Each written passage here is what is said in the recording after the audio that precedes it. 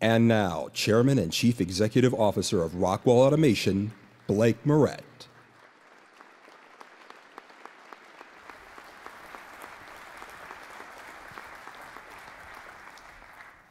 Well, good morning, everyone. I have to tell you, I am absolutely thrilled that it's that time of year again. We're at Automation Perspectives, part of Automation Fair Week, and this really is the best week of the year to be associated with Rockwell Automation. It's, gives us all just a jolt of energy that carries us through the year to come. And I think this is a particularly exciting time for us, and I'll talk about some of those reasons. Most of you know who Rockwell Automation is to some extent, and this is a summary that you've seen a lot in the past. It talks about how big we are, where we are, a little bit about the growth and performance over a period of time. But for a lot of people around us, and I'm no different, every few years, somebody like my wife says, "All right, Blake, try again. What do you do?" And so I'm gonna come at it in a couple of different ways.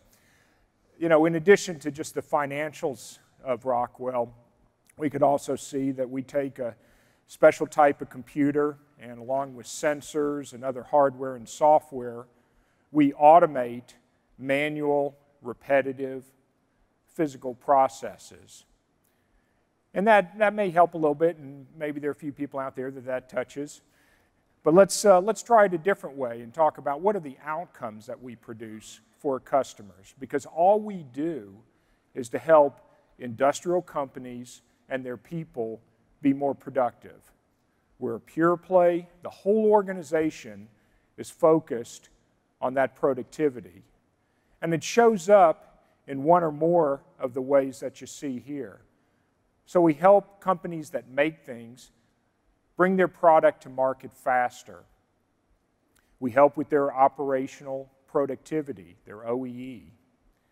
We help with the reliability of their equipment, of their assets. And we help them manage risk. And Ninva mentioned some of those elements of risk that all of us have to deal with. So that may cause a light to come on for some people. But what probably is most compelling of all is when we can bring it to specific industries, and when we talk about, for food, how we help make sure that the food that our customers produce tastes the same way every time all around the world, and that the machinery builders that they work with have the flexibility to provide different packaging styles to maximize shelf space. That's what's important if you're in the food business. If you make pharmaceuticals, obviously you want to make sure that you're compliant with all the rules and regulations.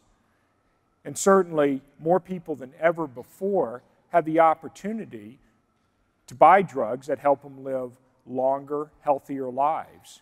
And so making sure that the dosage is correct and it's the right amount each time, and that there's traceability so that you understand where it went through the supply chain. All those things are areas that we provide equipment and software to help. To ensure that the world has abundant energy, to make sure that the people who are involved in the production processes and in the refining processes operate in safe environments, and in many cases can actually operate equipment remotely and monitor it. Those are all things that we do. And so when we are able to understand our customers' best opportunities for productivity and describe what we can do in their language, then we're truly bringing the connected enterprise to life. This is our home turf. We've been doing this for 115 years. And that's a strong legacy, and we're proud of that. That basic automation of those repetitive processes is what's driven this industry for many, many years. But now technology is allowing us to unlock an additional level of productivity. It's taking the data that's a natural byproduct of those basic automation processes and turning it into insights that can unlock a whole additional level of productivity. And it's happening at a great time because more people than ever before are entering the middle class with the financial resources to want more things that many of us in this room take for granted. But that's driving a lot of the demand for being able to produce competitively, particularly in the consumer-facing vertical industries. At the same time, and as a potential headwind, we see the workforce, the people who were part of the initial waves of microprocessor-based automation, programmable controllers, CNC robotics, they're moving into the retirement phase of their lives. And there's not enough people coming up who have the interest to work in these production environments. And so, first of all, we have a responsibility for showing the great jobs that are available to people moving into these roles, and that's why we've taken a much more visible position in workforce development, because that's absolutely a part of our mission. But it's also making sure that our controls are simple and easy to use, and that we have workers who are comfortable interacting with the advanced technology. Lower cost of computing and connectivity certainly makes it easy to establish the connections, but as we know, just getting all that data into one place without understanding the context and understanding the end result, what you want to do with it, can lead to more confusion than ever. And there's also an opportunity now to be able to act because the economy is strong. We emerged from a manufacturing recession only in 2016, and so while the general period of economic expansion has been going on for a while now, we think that the economy in our world is going to remain strong. We are in a traditionally conservative industry. Things move slowly. When people figure out how to meet their production goals, they generally don't touch it. But as we're seeing the need to be more agile than ever before, competing in a global economy, being able to act more rapidly, to be a first mover and to capture share, the influence of IT technology is causing our industry to pick up the pace a little bit. And we embrace that change, and we embrace the need for speed that may not have been there as urgently as before. And it's both in the acquisition of technology and our own development efforts, as well as recognizing the human challenges involved with that. That change management is real within our own organization and also with the customers that we're partnered with. But when we combine the strengths of both, the newer technology as well as an engaged, enthusiastic workforce, anything is possible. And when we do this well, we can expand human possibility. We can make these processes more intelligent. And you'll hear from Jim Heppelman of PTC, a great example of how we make processes more intelligent. We can make enterprises more connected, both from the technology and the basic communication of data, but also the people being able to work together. And that, again, is an area that we're ramping up our efforts in our own workforce development, but also as a service to our customers, because it's that total picture that truly expands human possibility. And then back to our primary reason for being, helping companies be more productive, you'll see a video that features Metso, an important mining ecosystem partner, and I think you'll see how we're helping them help their customers be more productive than they ever thought possible.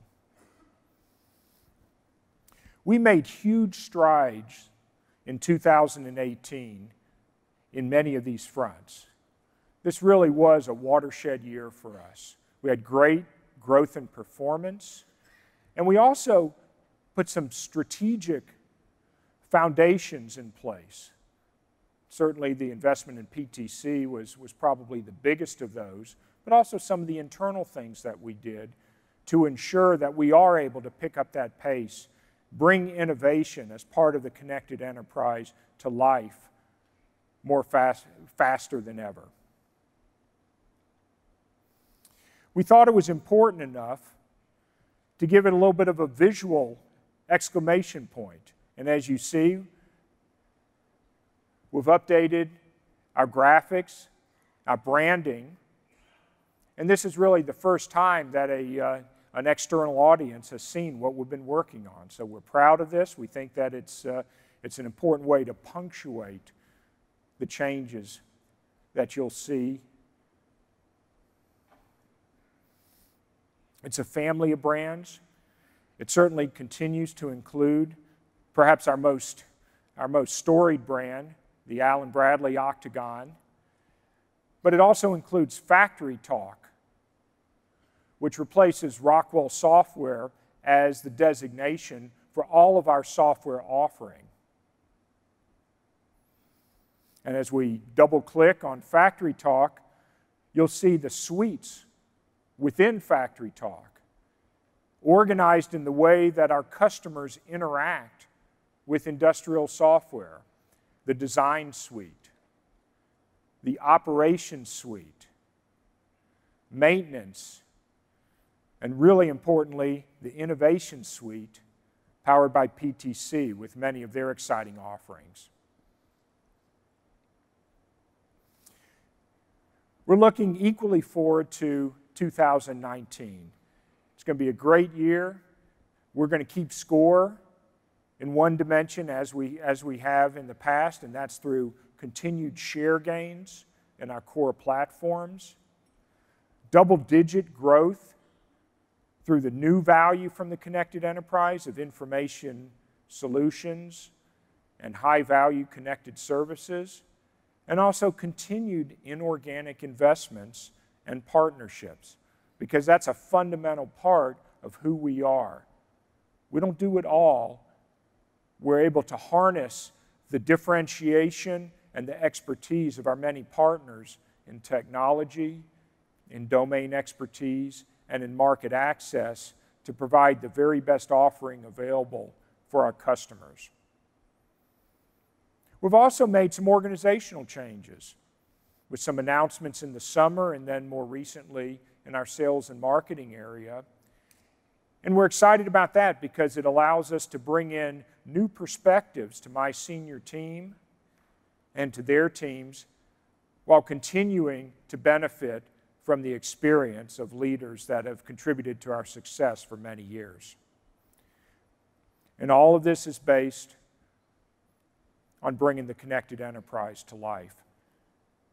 At the end of the day, it really comes back to people, and I know that sounds a little strange for an automation company to spend so much time talking about people, but at the end of the day, all of us, regardless of our roles, are looking for a few basic things in what we do for work. First of all, we all want to know that what we are doing is important. We want to know that we have the tools and the support to be able to do a good job. And then finally, if we do a good job, we want to know that we have the chance to get ahead. When we do that well, when we bring the connected enterprise to life well, then we enable those things for the people who engage with our technology and our people, and we truly expand human possibility.